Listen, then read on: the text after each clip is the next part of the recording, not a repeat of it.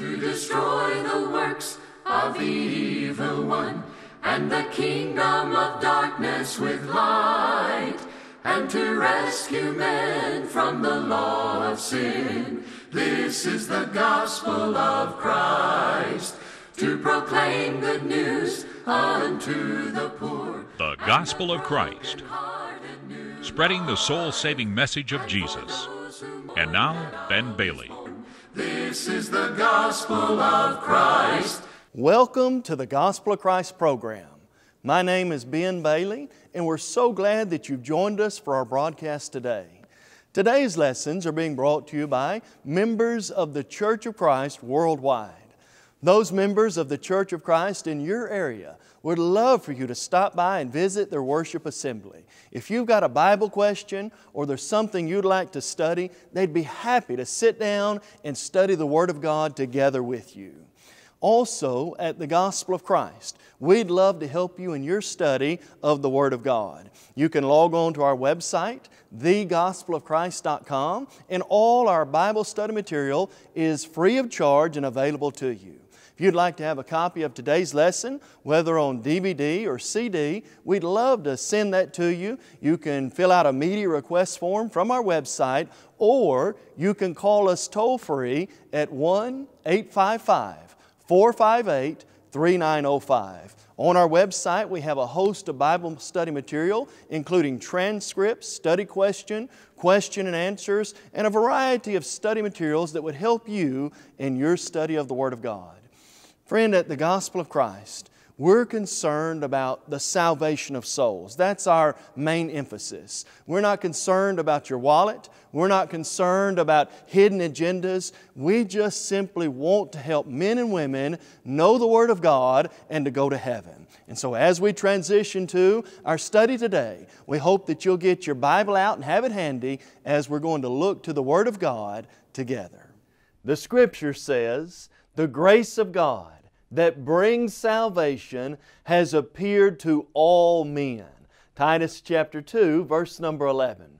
We welcome you today to our series of lessons on fundamentals of the faith. And as we think about things that are fundamental to faith, we realize that God's grace is such a fundamental part of salvation that without it, there'd be no hope whatsoever. The Bible says in John 1 verse 17 that the law came through Moses, but grace and truth are given in Christ Jesus. And it is that grace that is epitomized in the sacrifice of our Lord and Savior. 2 Corinthians 8 and verse 9, Paul said, "You know the grace of our Lord Jesus Christ, though He was rich, yet for your sakes He became poor, that we through His poverty might be made rich." And so grace is one of those truly rich and encouraging subjects that we think about in Scripture.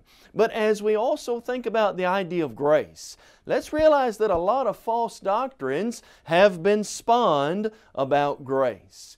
For a few moments, let's deal with some of those ideas so that we can get the negative things about grace that are out there out of the way. Some of the false teachings that exist concerning grace are as follows. Some would say that grace is a license to sin. That is, that if we've got God's grace, we don't have to be as concerned about sin because grace is going to cover all sin no matter what. You know, there was a doctrine like that in the New Testament day, and Paul specifically addressed that. Romans chapter 6 and verse 1, Paul said, What shall we say then? Shall we continue in sin that grace may abound?" And in context, the argument is God's grace was given to deal with the sin problem. Where sin abounded, grace abounded much more. And thus some walked away saying, more sin, more grace, therefore we can keep sinning and keep living it up and God's just going to keep dumping His grace on us. Well, is that the idea in Scripture? Paul said, God forbid. Certainly not. And here's the answer. How shall we who died to sin live any longer in it? The Bible clearly teaches that grace is not a license to sin. Just because God's grace has been freely given to mankind doesn't mean we can run out and sin and live it up and live an immoral, ungodly lifestyle and just take it easy and say, well, God's grace will take care of that. there's no doubt grace is available. But grace doesn't give free rein to sin in our lives. In fact, grace teaches us to deny ungodliness, worldly lust, and to live soberly, righteously, and godly in this present age. Titus chapter 2, verse number 12. As we think about another false doctrine relative to grace, let's realize that grace alone will not save us. There are some who say that faith alone saves. There's the idea that grace alone is all we need, when in reality we need grace and faith combined. Ephesians 2, verses 8 through 10. Grace doesn't factor out my need to submit and obey the will of God. Do you remember Jesus' words in Matthew 7, verse number 21? Jesus said, it's not everybody that looks up into heaven and says, Lord, Lord, that's going there, but he who does the will of my Father in heaven. Ephesians 2 verse 8 clearly says, by grace are you saved. Now if the verse ended right there, it'd be all different. But then it continues, by grace are you saved through faith. And that not of yourselves, it's the gift of God, not of works, lest any man should boast, for we are His workmanship, created in Christ Jesus for good works. You've got God's grace, and you've got faith, obedient trust in God, and those two are not diametrically opposed. They go hand in hand. And so grace alone is not going to save us in and of itself. Yes, we're thankful for grace, but it must be combined with faith. Then let's deal with another false idea relative to grace, and that is, a lot of people will say, once you've been saved and once you've obeyed the gospel, that a person can never fall from grace. We often hear it termed that way. You can't fall from grace. Another way of saying it is, once saved, always saved. Is it true that once I become a child of God, I can never fall from God's grace? Well, you know, that language is used, and we now are going to see from Scripture that God does not teach you can't fall from grace. In fact, the Bible says you can fall from grace in that exact language. Listen to Galatians chapter 5 and notice what the Scripture says in verse number 4. The Bible says to Christians who are now trying to go back to the old law, Paul is writing to the church in Galatia. Church is made up of the saved Christians. You, those of you who are trying to go back to the old law, you've become estranged from Christ. You who attempt to be justified by law, listen now, you have fallen from grace. Isn't that amazing? There's the whole idea that says you can't fall from grace, and yet when we turn and open up our Bible, Paul is writing to Christians, and Paul says to Christians, you already has happened. You have fallen from, and the literal Greek word there is ek, or out of. You've fallen out of grace. You've become estranged or cut off from Christ. And so maybe you've heard the idea that you can't fall from grace. Friend, that's just not taught in Scripture. Let me give you a couple of clear examples. Acts chapter 8. Verses 20 through 22, Simon the sorcerer has just obeyed the gospel. In his former life, he was into trickery and magic and things like unto that. And now he sees bona fide miracles by the Holy Spirit. He says, I'll give you money for that gift. And Peter looks at him and says, you've got neither part nor portion in this matter. Your heart's not right in the sight of God. And then he says in Acts 8 verse 20 these words, your money perish with you. Question, was Simon in a lost state where he was going to perish at that point? Your money perish with you. Simon, who had just obeyed the gospel, fell out of God's grace. He was in a lost state. Writing to the church in Revelation chapter 3, verses 4 and 5, Jesus encourages them to be faithful, and He says, of those who remain faithful, I will not blot your names out of the book of life. Now, the fact remains though, if they did not remain faithful, Jesus would blot their names out of the book of life. And according to Revelation 20, verses 12 through 15, anyone whose name is not written in the book of life will be cast in the lake of fire. If their names could be taken out of the book of life, and they could be lost in the lake of fire, friend, let's not buy into the idea that you cannot fall from grace and you cannot ever be lost. 2 Peter 1 verse 10 really places the emphasis. I understand God's going to do His part. There's no doubt. But I also have to do mine. 2 Peter 1 verse 10, we're told to be even more diligent to make our calling and election sure, for if you do these things, you'll never stumble. If I can't fall from grace, why do I need to be more diligent to make my calling and election sure? Again, the idea is I've got to remain faithful. Grace and faith are combined. What part then does grace play? The fundamental idea of grace that we find in the New Testament is it's God's grace that makes salvation a reality and a possibility for mankind. That salvation and that grace originated with God Himself in the fact that He was willing to send His Son. You know, when you think of grace and we think of how can we define and best describe grace, I doubt you could find more beautiful words than John 3:16 to show the Father's part in making salvation possible.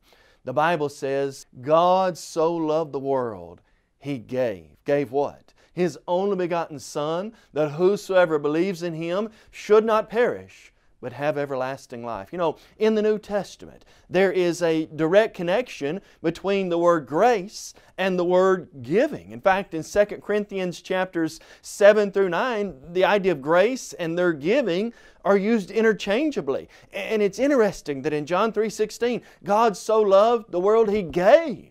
Gave what? His only begotten Son. Salvation is a possibility because of what God the Father did in making salvation available. But you know, as we think about grace and its part in salvation, that grace came through Jesus Christ. Let me mention to you 2 Corinthians 8 and verse 9. If I had a top 10 list of verses that I would say are probably the most beautiful ones in all of Scripture, this would be real close to the top. The Bible says, you know the grace of our Lord Jesus Christ. Listen to it now. Though He was rich, yet for your sakes He became poor, that we, through His poverty, might be made rich. Grace makes salvation a reality because it came through Jesus Christ, the selfless one. You remember the words of John 1:17? Law came through Moses, but grace and truth are in Christ Jesus. When God set the plan in motion to send His Son, Jesus in Hebrews 10 willingly said, here am I, Lord, in essence, send me. Who will go for us? Here am I, send me. And He came to this earth, left heaven, the very place I'm trying to go, came to this earth, lived as a pauper, we might say, ultimately, so that I could have the riches of heaven. You know, when I think of the words of John 14, I go to prepare a place for you. If I go to prepare a place for you, I'll come again and receive you to myself. In my Father's house are many mansions. How's that all possible? That grace is made possible by the selfless life and sacrifice of our Lord and Savior, Jesus Christ. And as I think about this grace, it's revealed to us. God's grace is revealed to us by the Holy Spirit in the Scriptures. What do we mean? I want you to think of the words of Titus chapter 2, verses 11 and 12. The Bible says, the grace of God that brings salvation has been revealed to all, has been made known, revealed to all men, teaching us that denying ungodliness, worldly lust, we should live soberly, righteously, and godly in this present age. The grace of God has been revealed to us. How? In the Scriptures. God's Word teaches us about grace. I've got the Father playing the role, the one who enacted the grace of God. I've got Jesus Christ who came to this earth as the greatest expression of grace. And you've got the Holy Spirit revealing God's grace to us on the pages of Scripture. And so grace is such a fundamental idea, and all the Godhead play a huge role in bringing that grace to mankind. But friend, as we think about grace, let's also realize while it is grace that makes salvation a possibility, makes it something we can all have, the grace of God brings salvation to all mankind, our faith also plays a big part in receiving that grace that God has given. I want you to listen to the words of Ephesians chapter 2, verses 8 through 10 again. For by grace you have been saved through faith, and that not of yourselves, it is the gift of God, not of works, lest anyone should boast. For we are His workmanship, created in Christ Jesus for good works, which God prepared beforehand that we should walk in them. By grace you have been saved through faith. Faith makes God's grace a reality, a possibility that exists now in our life. You know, Hebrews 11:1 teaches us that faith is the substance of things hoped for, the evidence of things not yet seen. And the Bible, just as essential as grace is, my friend, faith is also equally essential. The Bible says in Hebrews 11 verse 6, without faith, it's impossible to please God. For he that comes to Him must believe that He is, and that He is a rewarder of those who diligently seek Him. Think about it in these terms. God makes His grace available. He makes it a possibility. That is, God has brought salvation to all men. The Bible says, let whoever will come and drink freely of the water of life. Revelation 21 and 22. God wants all men to be saved. 1 Timothy 2 verse 4. And so God's grace makes it a reality. God desires for every man to be saved. But is God going to force mankind to be saved? Of course not. It's available. It's here. Anybody who wants to take of God's grace can do it. But God's not going to force them. God's not going to make them. God gives them the choice. My faith is when I look at the evidence, when I see what God has done, and I combine my faith with God's grace, which, my friend, makes salvation a reality for the child of God. It's been said that grace is God's part in salvation, and faith is man's part in salvation. Faith picks up where the Holy Spirit left off in revealing the Word of God. Can I know God exists? You bet. How? By faith. Romans 10 verse 17, faith comes by hearing, and hearing by the Word of God. And so as we think about this idea, and as we think about God's grace and faith, let's realize that faith has some essential parts as well. For example, our faith must trust God's Word as it is. Remember Romans 10 verse 14? How then shall they call on Him in whom they have not believed? And how shall they believe in Him of whom they have not heard? And how shall they hear without a preacher? When we hear the Word of God, when we look at the evidence, when we search the Scriptures, 2 Timothy 2 verse 15 and Acts 17:11, then we have the faith to trust God's Word and take God at His Word. But trust in of itself is not all that's needed. You also have to act upon that trust. Do you remember Romans 10, verse number 13? Whoever calls upon the name of the Lord, the Bible teaches we must act upon. We must call upon God's name. And of course, calling upon the name of the Lord in Scripture requires that we get up and do what God says. Acts 22 verse 16, Ananias came to Saul and said, Saul, why are you waiting? Arise, be baptized, and wash away your sins. Listen to this now.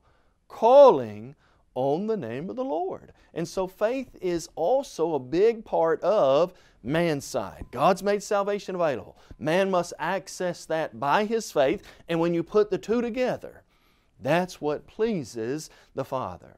Now friend, please understand, when faith and action are combined, you'll have a real live faith. But just as grace alone won't save, please realize the Bible teaches faith alone won't save. I hear a lot of people say, all you've got to do to be saved is believe in Jesus. Faith and faith only is all you need. You know, there's a whole doctrine that says faith alone will save. You know what's amazing about good, honest Bible study? When I take my Bible and I compare doctrines like can't fall from grace or faith alone, and I read my Bible, I can see in the exact language of false teaching those ideas are not true. Let me share this one with you. Did you know that the only time the words faith alone or faith only occur in Scripture, God again says that it will not save? Look in your Bible in James chapter 2, and I want you to notice what the Scripture says toward the end of James chapter 2 in verse number 24. Listen to these words about faith alone. The Bible says, "You see then that a man is justified by works," and here's its only occurrence in the Bible, "and not by faith only." What? The only time God uses the words faith and only, God says you're not saved by faith only. Just as we're not saved by grace only, we're not saved by faith only. Each has its part. God's done His part. Man must be willing to obey the will of God. Friend, the Bible clearly teaches, even when I obey God, I'm still dependent upon His grace. Are we going to give an unequal part to faith or grace? Surely not. Is grace important? Absolutely. Is faith important? Sure it is. Can I be saved by my own works? No. But does that negate the fact that I've got to do something? It does not at all. The Bible says in Luke 6:46, Jesus said to the religious elite of His day, who thought that they were really it spiritually, Jesus said, "Why do you call me Lord, Lord, and do not do the things which I say? Must I obey Christ?" Do you remember John 14 verse 15? Jesus said, "If you say you love me," in essence, you've got to keep my commandments. Do you remember the words of Hebrews 5 verses 8 and 9? Jesus is the author of eternal salvation to all who obey Him. Must I obey Christ and respond in faith to the grace of God? Absolutely. There's no doubt throughout all of history, man has always had to follow and obey the will of Almighty God. Now friend, as we've emphasized in this lesson, we want to drive home the idea, because it's so fundamental to grace. Let's drive home the idea that our Lord and Savior, Jesus Christ, is the grace of God. This is seen so vividly in Scripture. You know, one of the things that you don't see a lot of in the Old Testament is grace. There's some glimpses of it, but grace didn't come through Moses. Grace came through Christ. James 2 verse 13, along with John chapter 1 verse 17, the law came through Moses, but grace and truth are found in our Lord and Savior, Jesus Christ. He's the epitome and the example of that. When He left heaven, when He came to this earth, when He lived a selfless life, as He was willing to give up and sacrifice, and ultimately when Jesus hung on the cross and died in agony, you cannot find a deeper, more beautiful expression of God's grace in Scripture. He's the epitome of that grace. Philippians 2 verse 5 says, "Let this mind be in you, which was also in Christ Jesus, who being in the form of God, did not consider it robbery to be made equal with God, but He humbled Himself, took upon Himself the form of a bondservant, became obedient to death, even the death of the cross." All those ideas are the beautiful expression of God's grace in our Lord and Savior, Jesus Christ. But you know, as we think about the idea that leads to salvation, both grace and man's faith, there's a sense in which we realize the selflessness involved in God's offering of salvation, and our need to have that sense of humility and selflessness in obeying the gospel of our Lord and Savior Jesus Christ. Friend, let's realize that the way to salvation does not exist within man himself. Man didn't originate it. It's not his ideas. We've got to have dependence and the humility to submit to God. You remember Jeremiah 10 verse 23? Jeremiah said, "O Lord, I know the way of man is not in himself. It's not in man who walks to direct his own steps." Both Proverbs chapter 14 and Proverbs chapter 16 clearly teaches there is a way that seems right to a man, but the end thereof is the way of death. It's not what I think. It's not my opinion. It's not your opinion that matters. What matters is God's plan of salvation as taught in the New Testament. And friend, when we submit, listen carefully, when we submit to God's grace through faith, we're not saying, we can't walk away and say, look what I've accomplished within myself, or look what I've done, or boast or brag about ourselves. When grace and faith are combined, what's the best we can say? What was said in Luke 17:10? Jesus said, and you, when you've done all those things commanded you, say, I'm an unprofitable servant. I've only done that which is my duty to do. And so it's not our own merit. It's not our own accomplishments. We can't boast and brag about salvation, but we do desperately need to obey the gospel and become a child of Almighty God. Friend, as you think today about God's grace and faith being combined, listen carefully. This is God's message of love for you. God so loved His creation, and He so desperately wants all of them to be saved. 1 Timothy 2:4, that He gave His only begotten Son so that we could have eternal life. The Father let His Son come to this earth, suffer, be mocked, be laughed at, be spit upon, watched Him hang on a cruel Roman cross so that I could have the hope of salvation. That's God's grace making salvation available. My faith is when I step up and I realize that's what God has done for me, and therefore I need to submit to and obey the will of God and respond in faith as God has taught me to do in the Scriptures. Not just saying, Lord, Lord. That's not what we're talking about. That's not what the Bible's talking about. That's not God's plan there. Matthew 7 verse 21.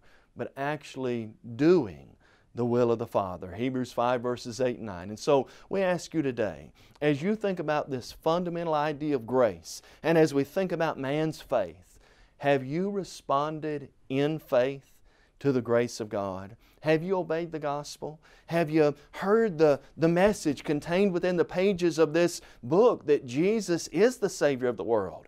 Do you believe that message, and are you willing, based on belief in that message, to change your life and repent? Luke 13:3. Would you confess your faith in Christ as the Son of God, and to have your sins washed away and become a child of God? Would you be immersed in water for the forgiveness of your sins? Acts 2 verse 38. If you've done that, friend, then the grace of God encourages each of us to keep living faithful for Jesus every day of our lives.